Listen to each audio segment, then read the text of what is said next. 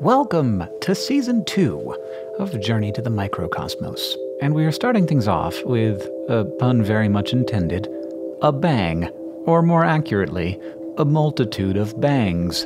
And we should warn you, it gets weird. There's poop, there's molted skin, there's the inexhaustible spirit of the tardigrade in flagrante. So, how did we get here? Well, sex, obviously, if we're talking in the grand biological scheme of things. It is, for some, an evolutionarily advantageous way of making offspring.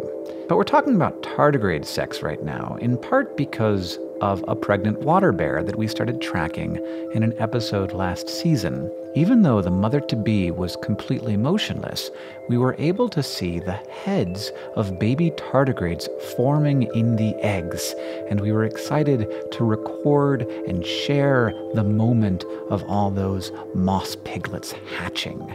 Unfortunately, nature had different plans, and we'll talk about that more in our next episode. But James, our master of microbes, has been hard at work documenting the lives of the tardigrades in his care. And that means not only have we been able to find more tardigrades hatching, we've seen some particularly vivid demonstrations of the steps that came before. These hardy animals can reproduce asexually via parthenogenesis, but our recent samples have been full of frisky water bears, and that is what we're going to focus on today. Sure, tardigrades contain an immense capacity for survival that astounds and boggles the mind, and it is a joy and a privilege to share the biology and visual wonders of their lives alongside all of the other tiny organisms we talk about. But sometimes, what the job asks for, maybe even demands, is that we film nature as it occurs. This is not what James expected when he ventured out to a river to collect some mud, even when it turned out that he had hit a microbial jackpot and counted at least 15 tardigrades on the first slide he prepared from the sample. But as he continued to watch, he saw these two smaller tardigrades, both mysteriously drawn to the underbelly of a larger one. They seemed to be trying to reach into the belly with their piercing mouths, but the whys and the hows and the whos were all unclear. Their goal was mysterious, and besides, tardigrades rarely demonstrate such a focused interest on much of anything. But 20 minutes later, those two jabbers were still at it.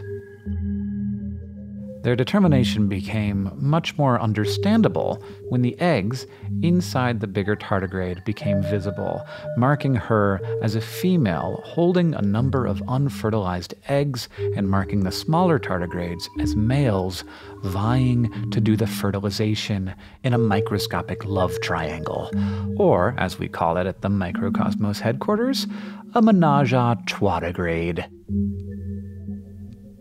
Was that too much? Who knows? So, just how focused are these male tardigrades? Well, remember that time we watched a solitary tardigrade poop? What a nice, surprisingly cute and relaxing clip that was.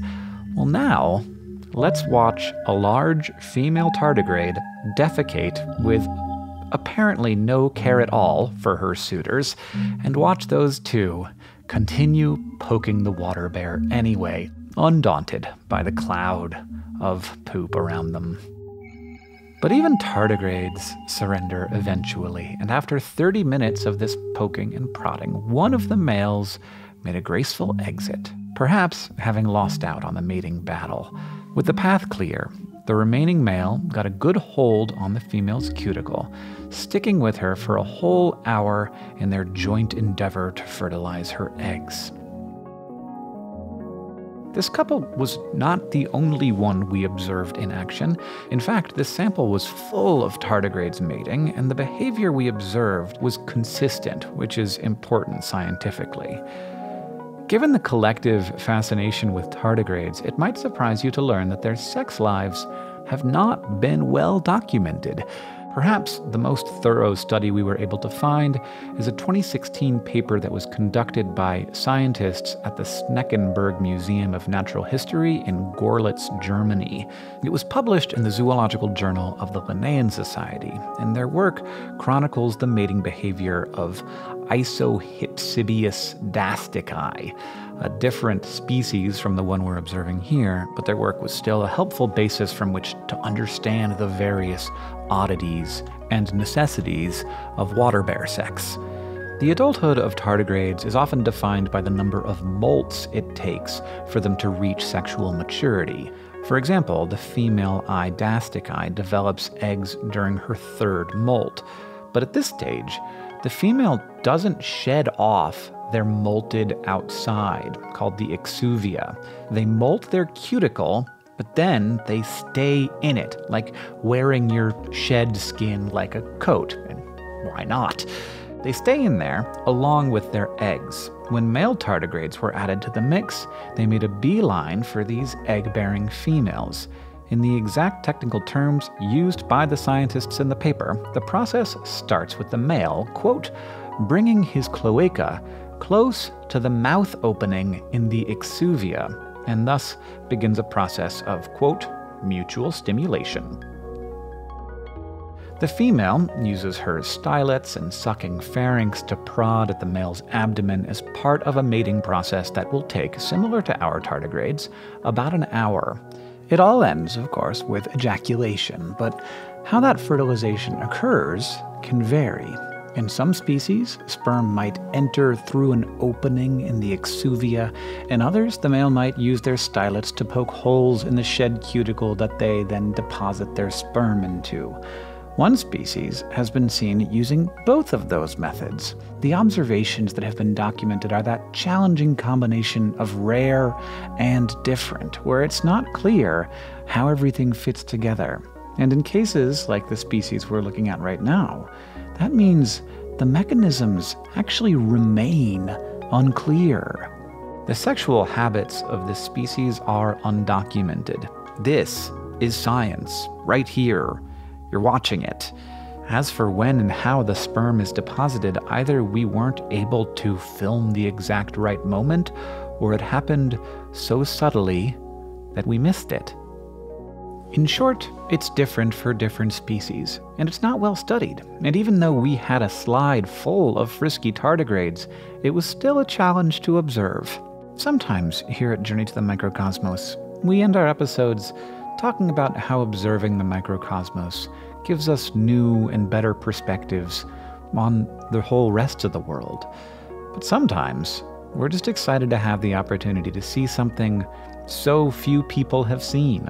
And that's just interesting, because it is. And hopefully this video will be part of a hopefully ongoing tradition to record tardigrade mating. And next week, we're going to be back with the fruits of their labor to show you the highs and the lows of tardigrade birth. Thank you for coming on this journey with us as we explore the unseen world that surrounds us.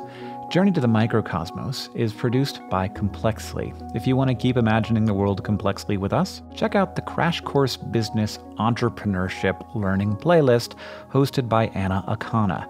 Over 17 episodes, she'll explore how to take an idea and grow it into a thriving business. The first video can help you figure out if you want to be or already are an entrepreneur. The link for the playlist is in the description. Also, thank you so much to all of our patrons on Patreon for helping us be able to spend so much time researching and filming and observing these little beauties.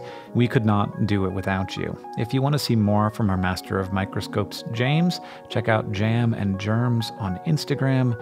And if you want to see more from us, you can go ahead and use your stylets and sucking pharynx to prod at that subscribe button.